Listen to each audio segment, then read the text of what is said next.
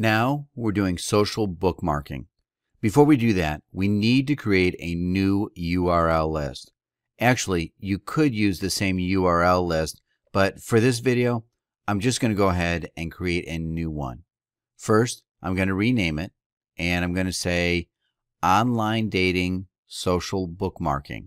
It's just easier to track your links if you have a list for everything you do. However, it is okay and it is possible to use the same list for everything you do.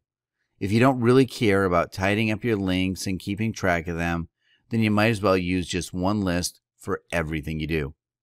Before you can go ahead and make social bookmarking submissions, you need to have an account for those websites.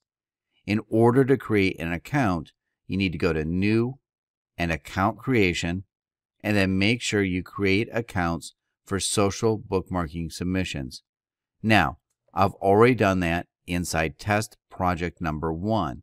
I have accounts for the websites that I'm going to submit to right now. I'm good to go, but you want to make sure you do that before your submissions. Once that's done, let's go to New, Submissions, and then select Social Bookmark. Now, we want to rename this. Let's say Dating Online again. Let's open it up by double-clicking. It selected the accounts that I have registered with.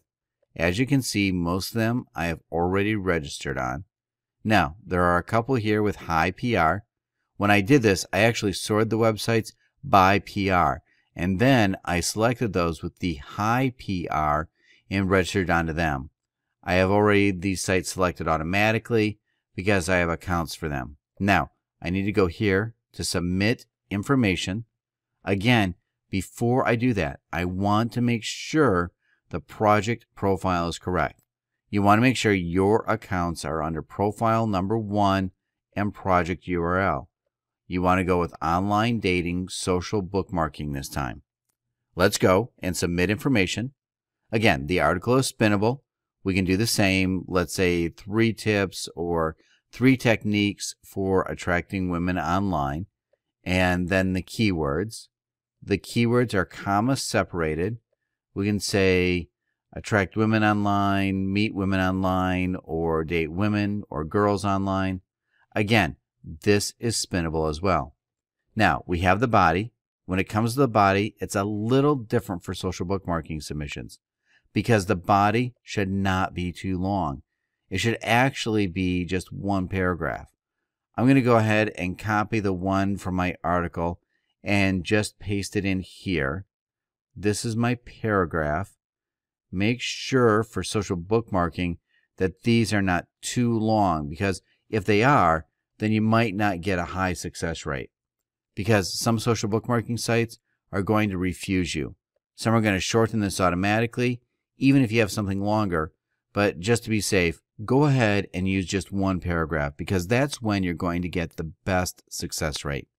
Basically, it's almost the same as social network submission, which we looked at in the previous video, but over here, this is shorter. Also, when it comes to URL, it's a little bit different. The Submit Information tab over here, you want to place the URL differently. We would say google.com. Previously, we placed the URL as an HTML tag inside the text. But right now, we want to put the URL over here. We can again hit the preview button to see how this looks. The URL is not visible anywhere because it's not going to be visible inside the article, but it will be sent to the social bookmarking sites so they will know what your URL is. That's how you're going to get your backlinks. All right, once that's done, we can go ahead instantly. Start the submission, then go back here and start the submission, and we're going to see total success and total fail rate. Right now, I'm going to go ahead and close this video because as soon as the submission is done, you just need to click finish, and that's pretty much all you need to do. You've already seen how the submissions work, so there's no reason for you to wait another minute until this is done. All right, I'll see you in the next video in which we'll talk about PDF sharing site submissions.